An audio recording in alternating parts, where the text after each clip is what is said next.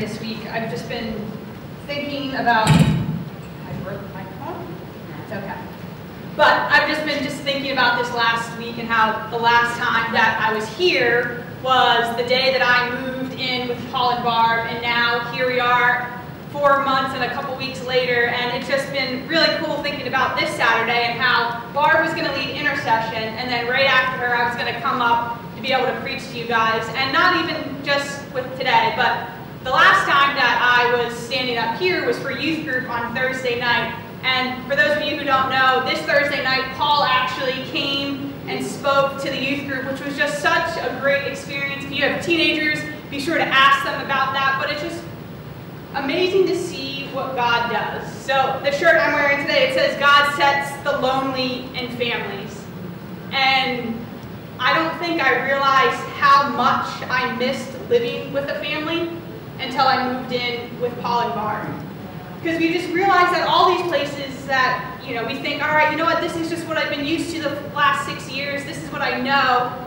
And then when God gives you such a beautiful gift, your heart just becomes overwhelmed. And so I've just been so thankful for their love and for their generosity, not just with me, but even with being able to share them with you guys, being able to share Paul with them on Thursday night, and Barb has come to youth group before to talk about World Vision, and then just thinking about all the families that we are a part of. We all have families that we are born into, but then God places us all in so many different families. Think about the jobs that we have, the communities that we are part of.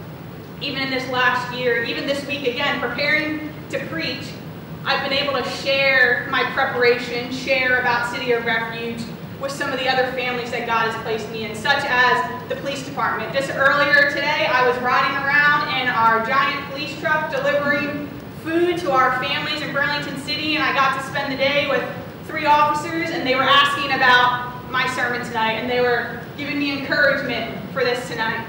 And even in this week too, with school, being able to share about that I'm going to be preaching with some of the teachers and the guidance counselors and the school nurse I work with, and that they weren't just like, oh, whatever, that's cool, but they wanted to know about it. They wanted to hear about it. They want to see the link so they can watch the video. And so I just want to encourage all of you just to think about the families that God has placed you in, and to not brush any of them off or to write any of them off because maybe they cause you frustration, because let's be real, sometimes our biological families cause us frustration, so why would we not expect the same from these other families that God places us in? But each family that God places you in is an opportunity for Christ to work in and through you, for Jesus to be shared, maybe for the first time, if not, for Jesus to be continued to be talked about, to be preached about, to be shared together so that we can all continue to grow. So just want to encourage you with that, but we can move into our scripture for tonight. We're actually going to be looking at Daniel 3, 16 through 29, and Exodus 17, 10 through 13. I'm just going to read from Daniel for right now.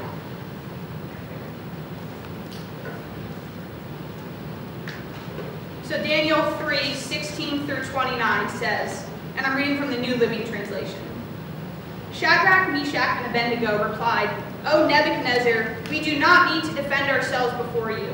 If we are thrown into the blazing furnace, the God whom we serve is able to save us. He will rescue us from your power, your majesty. But even if he doesn't, we want to make it clear to you, your majesty, that we will never serve your gods or worship the gold statue that you have set up. Nebuchadnezzar was so furious with Shadrach, Meshach, and Abednego that his face became distorted with rage. He commanded that the furnace be heated 7 times hotter than usual. Then he ordered some of the strongest men of his army to bind Shadrach, Meshach, and Abednego and throw them into the blazing furnace. So they tied them up and threw them into the furnace, fully dressed in their pants, turbans, robe, and other garments. And because the king, in his anger, had demanded such a hot fire in the furnace, the flames killed the soldiers as they threw the 3 men in. So Shadrach, Meshach, and Abednego, securely tied, fell into the roaring flames.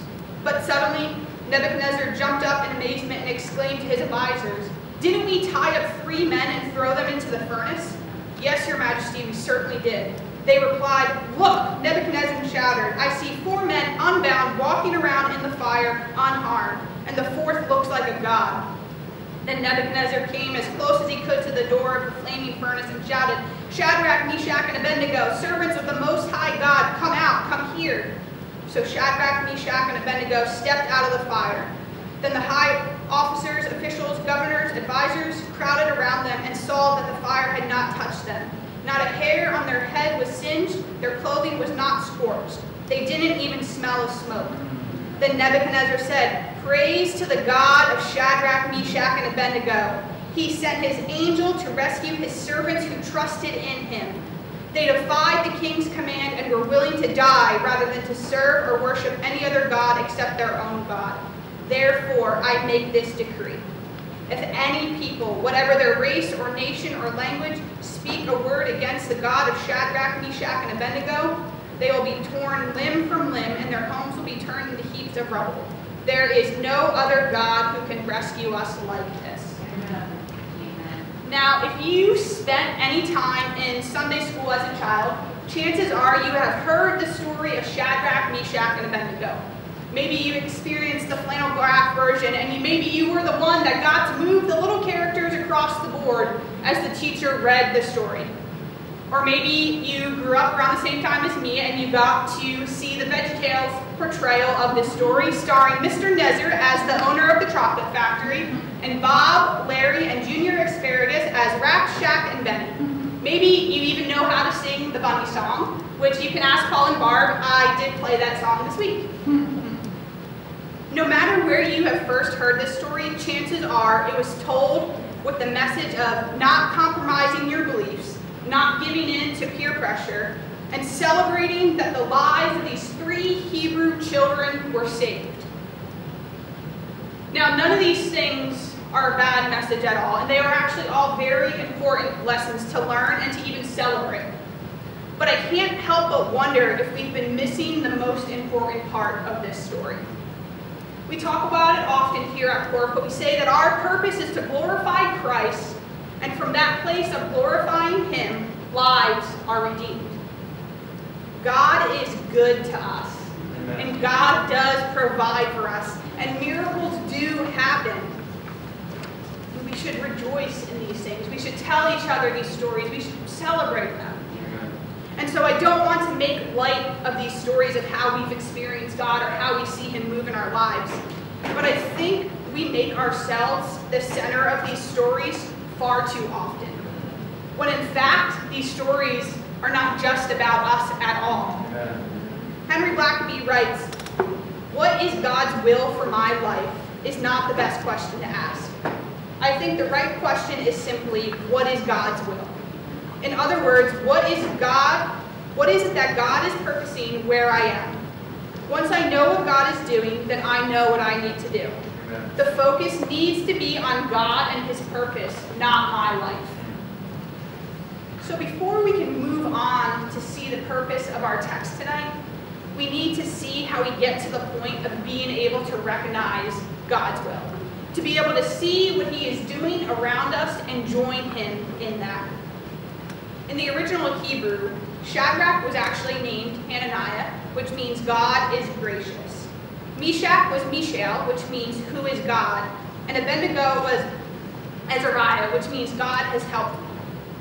When they were taken to Babylon, they were given Babylonian names. And so from here on out, that is what I am going to refer to them as, rather than the names that they were given by their Babylonian captors. So these 3 guys, they knew God. They didn't just know about him, but they had a relationship with him. And that is the key, the relationship. Think about the relationships that you have. Aren't there certain things that you will only do for certain people? Tasks that you only do not because you enjoy them, but because of the relationship you have with the person. For me, I do not like waking up early. I love to be able to sleep in. I love to be able to get as much sleep as possible, which doesn't happen very often. So if I wake up early for you on a day that I could have slept in, it is because my love for you is greater than my desire and sometimes even my need to sleep. And so how great of a relationship did Hananiah, Mishael, and Azariah have with Christ that they were willing to disobey the king's decree and were even into the fiery furnace knowing that that would mean death. There was no promise that Christ was going to save them from the fire. They knew that he could, because God can do anything. But they also knew that he might not save them.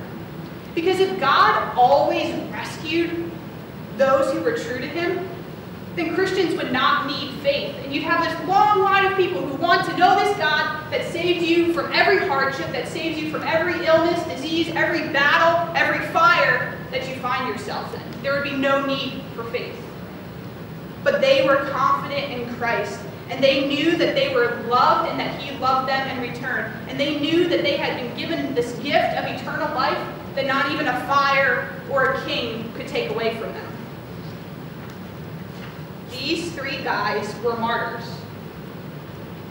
Martyr comes from the Greek word for witness, which is defined as one who chooses to suffer death rather than to deny Jesus Christ or his work.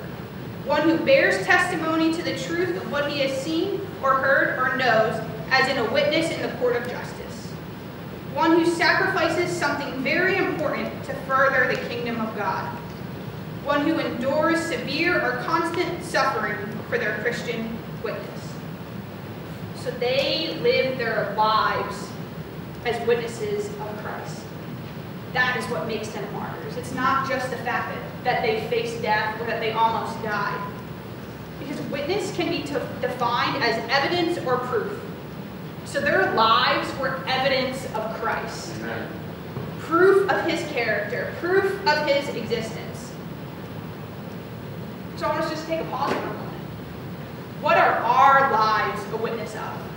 What are we telling the people around us? What are we telling the people in our families? And like I mentioned before we started, God has placed us in so many different families. There's the families that we're born into, but then there's the families that we have at work, at school, in the communities. What are we witnesses to these families? Are they asking us questions about the faith that we have? Do they even know that we are followers of Christ? Do they know that there is something different about us? Because often with martyrs, we speak of those who have died for their faith. But like I said, that is only part of it. Martyrdom is a way of living that comes from a relationship with Christ. Because no one decides in a moment that they're willing to die for someone else. That comes from a relationship. Right. Parents, you defend your children and you would do anything for your children because of the relationship that you have with them, because you love them so much. And so that is how it is for us with Christ. We have a relationship with him. These Christians that we read about who do die for their faith, they didn't just wake up one day and say, you know what, today I'll die for Jesus. But rather that is a decision that they made long ago because of how they have decided to live their lives. And so if Hananiah, Mishael, and Azariah desired their earthly lives more than they desired Christ, then they could have avoided the fire. They had a way out, so to speak, because they could have denied Christ, rejected him, and avoided the furnace altogether. But that's not what they did. They desired to glorify Christ and see others redeemed in all that they did and all that they said. And we hear other stories of those who have made similar decisions. I've been reading the book Jesus Freaks by Voice of the Martyrs and DC Talk. It is a book full of stories of those who stood for Jesus. And one of the stories that stuck out to me was this story. It's called The Thundering Legion. And it was 40 Roman soldiers in AD 320 who believed firmly in Jesus and refused to make offerings to Roman gods. They were offered money, they were offered military honors, and when that didn't work, then they were threatened with torture, they were even threatened with death, and yet none of these 40 men were willing to reject Jesus, to deny Jesus. And so they were given a death sentence. They were ordered to strip down naked and to stand in the middle of a frozen lake. There's another story of a man named Pam and his family. Now, this family lived in Cambodia in the 1970s, and they came to a point where they knew they only had a couple hours to live because the communist soldiers had rounded them up for execution. They were even made to dig their own graves. So parents and children together dug what would become their grave. And before they were going to be killed, they were allowed a moment to hold hands together and pray to prepare themselves for death. In all these stories, we see Christians who were faced with death, and the Roman soldiers, and Hayam and his family did actually die. And so, if we make these stories just about the Christians, then why did these others die, but God saved Hananiah, Mishael, and Azariah? Why do Christians still die today for their faith? Or even just put that aside for a moment. Why do Christians still die from illness, from tragic accidents, while other Christians survive? And what if Hananiah, Mishael, and Azariah did end up dying in the fire? Do we no longer tell their story? I don't know the answers to all these questions, and I know that some of them are very difficult questions that some people really do struggle with, and at some point in our lives, maybe we find ourselves one of those people who struggle with why does God save some and not the others. And so I don't mean to make light of these questions, but we must go back to what is God's will. For Christ to be glorified and for people to be redeemed. So now let's take a closer look at how all these stories end, including our text. Because it is much more than earthly life or death. For the Thundering Legion, as they continued to stand in the middle of the lake freezing, the governor tried to further tempt them by setting up hot baths on the shoreline and offering them, just deny Christ and then you can get into this bath and be warm. Out of the 40 soldiers, one did give in. But 40 men still died for their faith.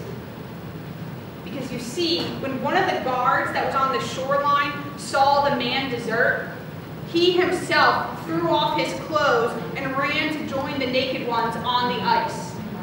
Voice of the Martyr writes, some call it the mystery of martyrdom. Why would seeing 39 believers who are willing to die for their faith inspire a highly trained soldier in the prime of his life to join them in death? It seems so foreign to our modern way of thinking. It is amazing to see how God works through these tragic situations to call more people to himself. For Hayam and his family, as they were praying before their death, one of his young sons leapt up and disappeared into the nearby forest. Hayam convinced the soldiers, though, to let him try and call his own son back before they stormed the forest themselves. So as a father, he shouted, "Think, my son, can stealing a few more days of life as a fugitive in the forest compare to joining your family here around a grave, but forever in paradise?" Weeping, the boy returned. And Hayam told the soldiers that they were ready to go. They were ready to die. But none of the soldiers would kill them because of what they had just witnessed. They were eventually shot, but by a soldier who had not witnessed the prayer, who had not witnessed the father calling out to his son and the son returning. And finally, we have our 3 Hebrews from our text today. They were thrown into a furnace that was so hot that the soldiers who threw them in died. But yet, they did not perish, and in fact, a 4th person was seen in the fire with them, and they were saved. But we can't stop there. We read in our text, "Then Nebuchadnezzar came as close as he could to the door of the flaming furnace and shouted, 'Shadrach, Meshach, and Abednego, servants of the Most High God, come out, come here.' So Shadrach, Meshach, and Abednego stepped out of the fire. Then the high officers, officials, governors, and advisors crowded around them and saw that the fire had not touched them. Not a hair on their heads was singed, and their clothing was not scorched. They didn't even smell of smoke. Then Nebuchadnezzar said, 'Praise to the God of Shadrach, Meshach, and Abednego. He sent his angel to rescue his servants who trusted in him. They defied the king's command and were willing to die rather than to serve or worship any god except their God. Therefore, because of what just was said, the following is about to happen. I make this decree. If any people, whatever their race or nation or language, speak a word against the God of Shadrach, Meshach, and Abednego, they will be torn limb from limb, and their houses will be turned into heaps of rubble. There is no other God who can rescue like this. So because Nebuchadnezzar saw their faith, he saw what they were willing to do for their God, Nebuchadnezzar recognized God's hand, and he praised Christ. As I've been preparing for this, I've been doing some different readings on this passage. And a lot of the readings seem to just kind of blow off this part and say, oh, well, Nebuchadnezzar was not making a commitment to Christ alone. He did not tell the people to throw away all the other gods, but he just added Christ to the list. So what? Not that those things are not important, not that we're supposed to worship a bunch of different gods, but why is that our focus? Why is that what we see what Nebuchadnezzar was doing? Because we miss the fact that Nebuchadnezzar was recognizing Christ's hand. He was praising our God. So why is there not more rejoicing in what God did through these Hebrews to reach the heart of Nebuchadnezzar? We've made salvation so much about this one magical moment when we finally go from death to eternal life in one moment. In one moment, we think that we walk away forever from our old sinful ways, and now we're completely new, that we don't go back to any of those. And while that does happen, and there is a point when we have to make a decision, will we follow Christ or not?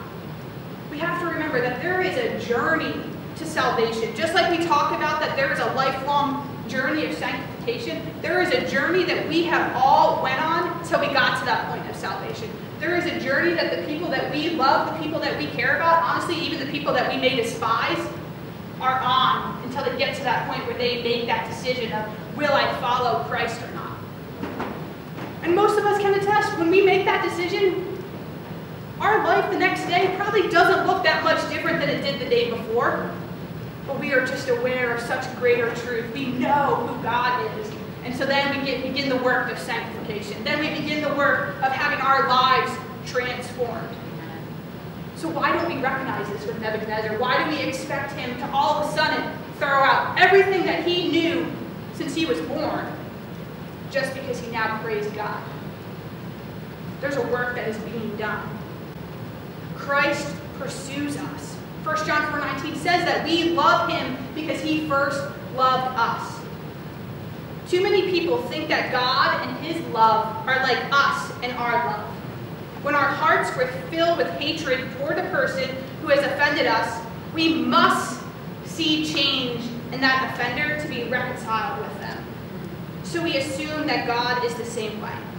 For God to be reconciled with us, he must see some kind of change in us. But that's not so. Romans 5:8 says, but God demonstrates his own love for us in this. While we were yet still offenders, while we were still sinners, Christ died for us. So the unrelenting, unconditional, personal, and powerful love of God obtained reconciliation for sinners to himself, even when we were sinners, even when we weren't asking for it. In other words, sinners were reconciled to God at the cross. Romans 5:11 says, and not only so, but we also joy in God through Lord Jesus Christ, by whom we have now received the reconciliation. So what if this story is not about God saving the lives of the 3 Hebrews, but the depth of his love for Nebuchadnezzar?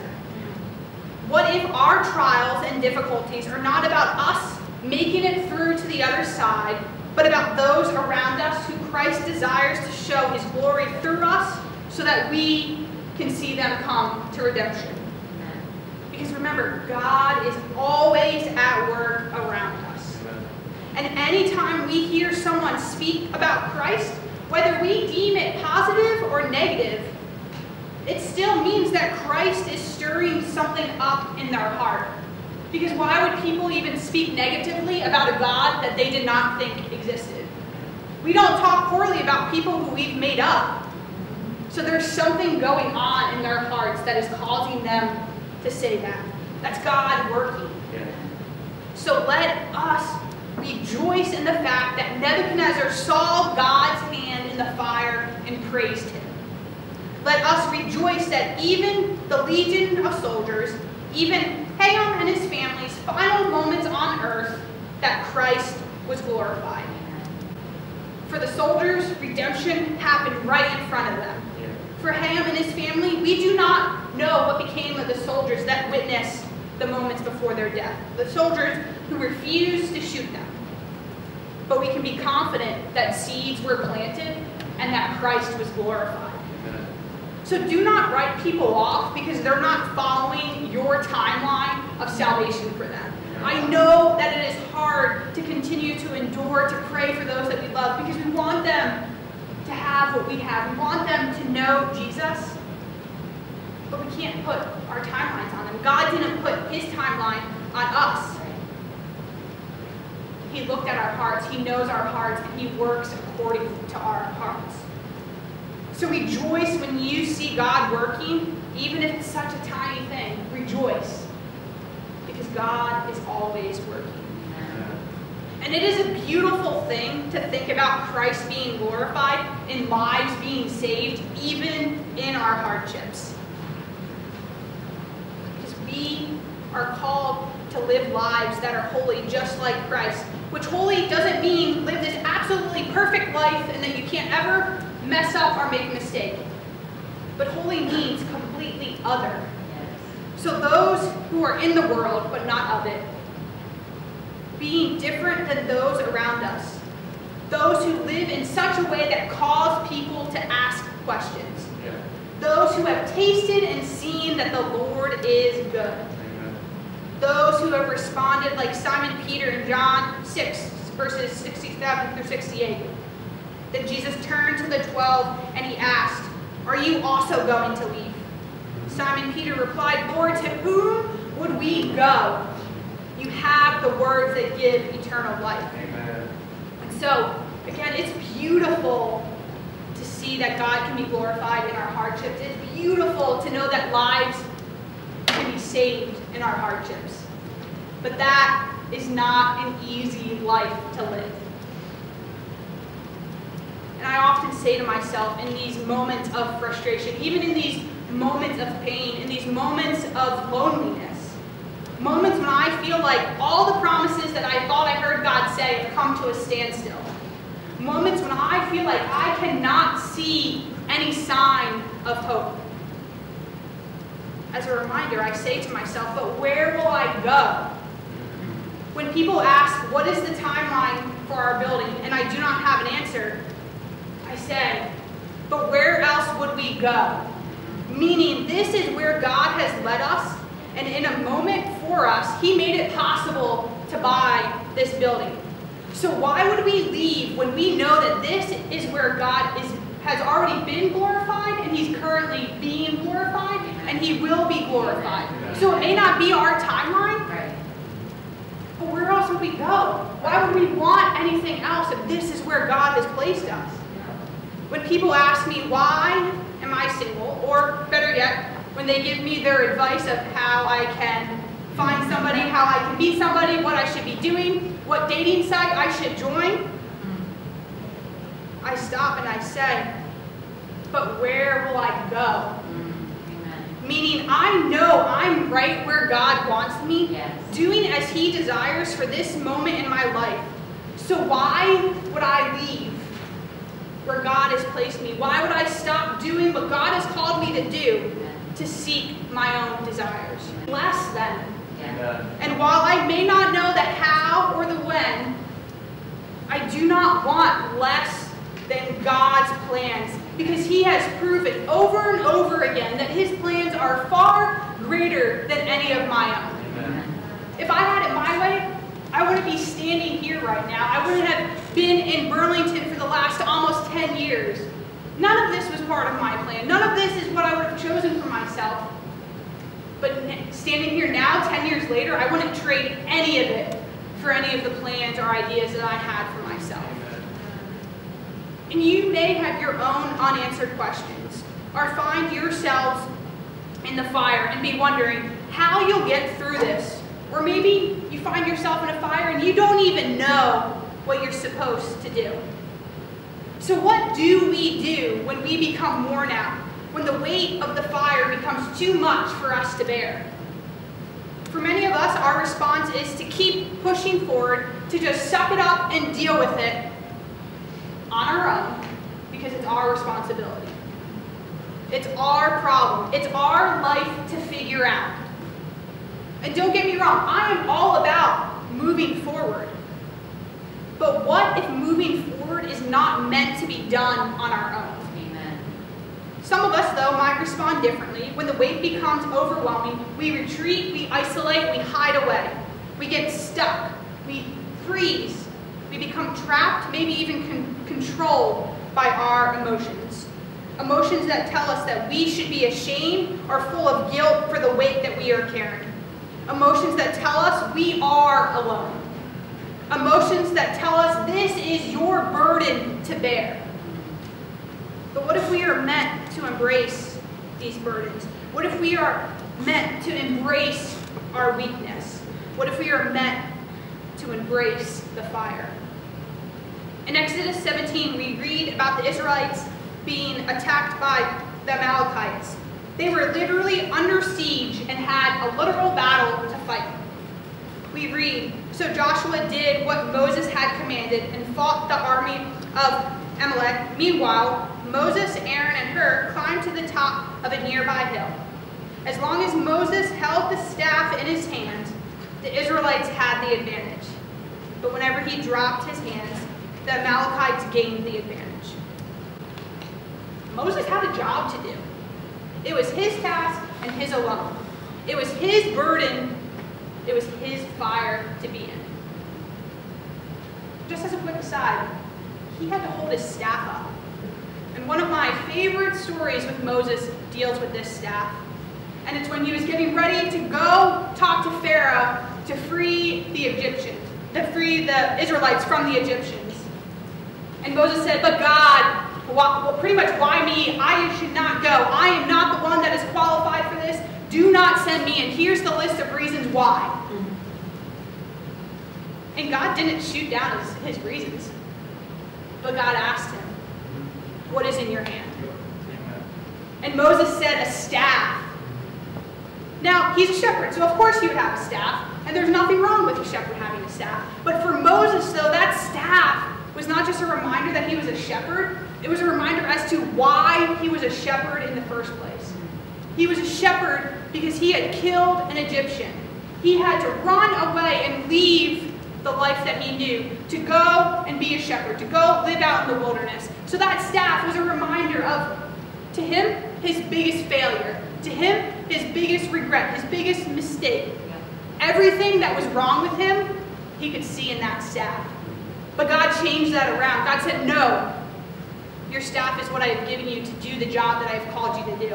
I will use this for my glory, and there'll be redemption because of it." So now here we find again Moses and his staff. He has to hold up his arms with his staff in his hand in order to be victorious. So Moses had a job to do. It was his task and his alone. It was his burden to bear. And so as long as he held up his hands in intercession, the Israelites were winning the battle.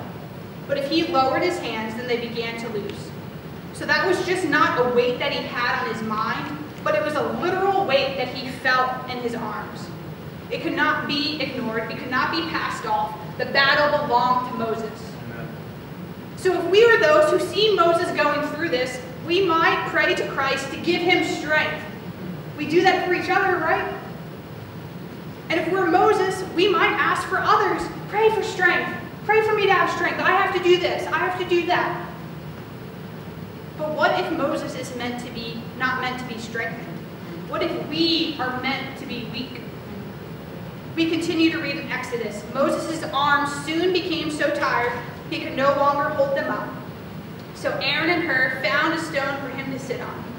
Then they stood on each side of Moses, holding up his hands. So they held his hands steady until sunset. As a result, Joshua overwhelmed the army of Amalek in battle. It is a beautiful picture. But how often are we willing to let somebody else hold up our arms? How often are we willing to let people into our lives that intimately that they know that we are weak, that they know that we are struggling? Because if I'm being honest, I struggle with that myself. I struggle with letting other people in. I struggle with admitting that I am overwhelmed or that the weight is just too much for me alone. I have believed the lies that tell me I must do this alone, that this is my battle to fight, that I need to just push through the fire by my own strength. As Christians, though, this is not the life we are called to live. We do have battles that we must fight, but nowhere do we read in the Bible that we must do it alone. Whether we are looking at the Old Testament or the New Testament, we see stories of God's people coming alongside of each other, devoting themselves to each other. Aaron and Hur were devoted to Moses. They knew they could not just stand on the sidelines, but they also knew that they could not take Moses' spot, so they came alongside of him. They held up his arms. They did not let him stand alone. In Acts, we read about the first church. We read that they devoted themselves to God's word, God's people, and prayer. They shared everything they had. They sold property and possessions to give to anyone who had need. The first church entered each other's lives. They shared their burdens, and no one was left to battle alone. So again, we see this beautiful picture, one we would all love to be part of. But it must start with us being willing to share our own burdens, being willing to face the fire with those that God has put in our lives. So who are your Aaron and Hur? Who are the people Christ has placed in your life to carry your burdens with you? To remind you that you do not fight alone. To show you that even in your weakness, you are loved and not forgotten. Being a martyr, being a witness of Jesus is not easy. But once we have come to know him, once we have experienced him, then where else will we go? Because I promise you that Christ will be glorified and lives will be redeemed through your life, through your hardship, even through the ways that God provides for you. But I also promise you that it will not be easy. But once again, I just want to remind you that you do not have to go through it alone. Devote yourself to God's word. Devote yourself to prayer. Devote yourself to God's people. Find your Aaron and Hur. Fight your battles, face your fires, and see Christ glorified, and see people redeemed. Let's pray.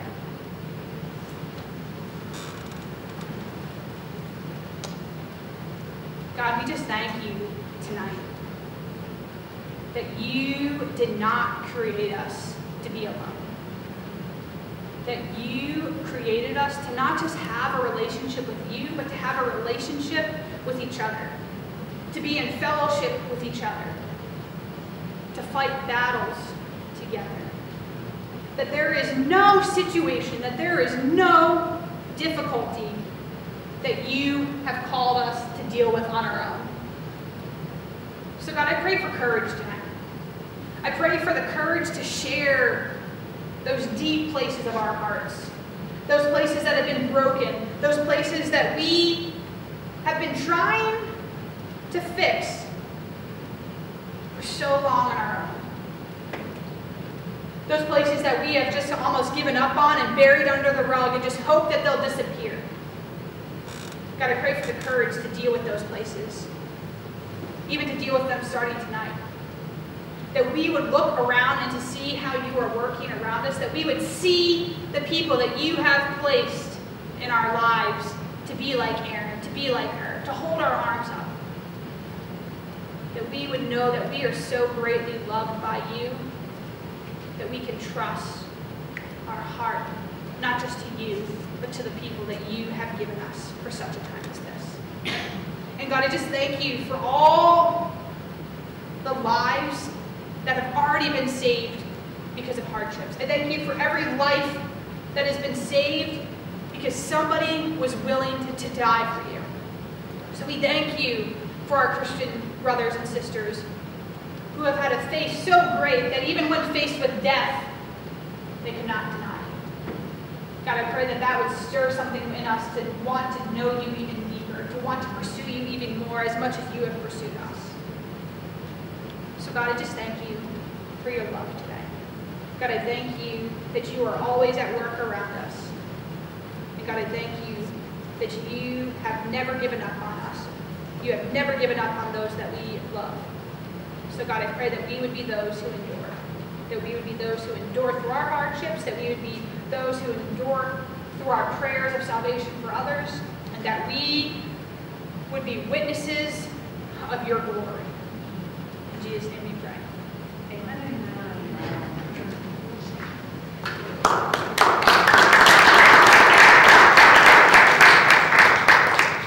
Thanks, Amanda. We're gonna close tonight by basically doing that thing that Amanda just preached to us about and talked about. Many of you, those of you who are here regularly, I'm sure you noticed that Veronica wasn't here leading worship with us tonight. Veronica and her family are right now gathered around her grandmother as she is being prepared to be gathered home, not just to the Lord, but by the Lord. She's been on hospice for a little while, and she's approaching the end of this life so that she can begin the one that has been planned for her. And I absolutely love the way that the Old Testament in particular talks about death. It says over and over again, and he was gathered to his fathers. We don't gather ourselves.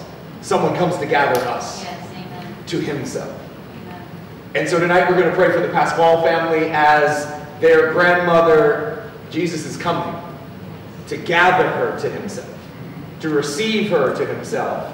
But we've all lost someone that we love, and so we know that while we are not grieving for those that are receiving their great reward, we are grieving for our hearts as we endure great loss. And so would you join me tonight as we pray for the Pasquale family, especially for Veronica and Emily and Gabe, for the grandchildren, and for Vince, as this is his mother. And let's just hold their arms up tonight. And we don't know if tonight will be the night, but it will be within the next hours, one way or the other. And we want to make sure that we stand around them and that we hold their hearts as they trust God to receive their dearest, dearest love. So join me. Heavenly Father, we thank you tonight that you are the lover of our souls. God, I thank you tonight, and I thank you for the word that you spoke through Amanda, and I thank you for the word that you have placed in Amanda. God, I thank you tonight that Jesus that Jesus was present in the fire. But I thank you that he didn't just come rescue them, but he was there with them. That he walked about the fire with those three young men, which means that even if it had been their time to die in that fire, he would have been in that fire with them. That he walks with us, and he talks with us, and he tells us that we are his own. And so tonight, God, I thank you that the Pasquale's grandmother belongs to you. I thank you that she has given herself to you, and you have given yourself for her. And so I thank you that in these next hours that you will gather her to your heart, because it will be your pleasure, it will be your joy, it will be that moment when she sees you as you are. And we rejoice in that, God, that the crown of life is appointed for all of us who believe. But at the same time, God, we mourn with those who mourn, knowing that as Barb prayed tonight, they shall be comforted. And so I pray that even at this moment in the Pasquale's house, that your presence, that they would be so aware of your presence, that it would be manifest, that it would be tangible, that they would be so aware that you are near them, that even in their grief they would know peace, that even in their grief they would know joy, that they would experience you as you catch their tears in your bottle and as you come near and stay near to the brokenhearted. So God, I pray for each member of the family that they would know that even as you are gathering their grandmother to yourself, that you are holding them near to your heart. And Father, I pray for all of those in this room and who may be watching that are grieving for any reason tonight. May we know that you are the God who is close to the brokenhearted, that you are the God who grieves with us, even as you rejoice over us. And so tonight, God, may we not believe that grief is a weakness, that it separates us from God, that it is some action of the flesh, but may we know that grief is an act of love. And so I pray that as we're grieving, that we would remember that even Jesus wept in his grief. And may we know that he's interceding for us, that he is holding us together because he will not allow us to fall apart. And so God, I thank you tonight for your word. I thank you for every Aaron and every Hur who doesn't just pray, but who holds. I thank you for every Moses that has a task to do, but knows he cannot go do it alone. And so I pray for us tonight, that in our weakness, that we would make sure we're surrounded, and that as we surround each other, that we would make sure that our arms are lifted. Thank you that we are one body of many members. May we not just be joined to you, may we be joined to one another. Thank you, Jesus, for being our intercessor. Thank you for being our comforter. Thank you for being our shepherd. Thank you for being our brother and our king. We trust you tonight, and we ask you to have your way. Father, as we go from this place, I pray that we would go in confidence of your presence, that we would go in confidence of your love, that we would go in confidence that you are leading and you are guiding. And so I pray tonight that your rod and your staff, they would comfort us. Father, fight off our enemies and correct us where we go our own way. I pray tonight that as we go, that we would take every step for your glory and that we would allow you to use us to redeem those that we will come in contact with. And so I pray, yes, comfort our hearts, yes, strengthen our weaknesses, but save souls, God, through every part of our lives, through our greatest days and our worst days, through our victories and our defeats. Save souls. And may we believe that you are good and your love endures forever. God, thank you that Nebuchadnezzar mattered enough for you to show him your son. Use our lives to show your son to those who matter so much to your heart. Let Jesus be glorified and let souls be redeemed. In Jesus' name we pray. Amen. God bless you guys. Thank you for joining us tonight. It's been great to have you with us. If you need prayer, please ask someone. And otherwise, please spend a little time in fellowship together. God bless you and see you next week.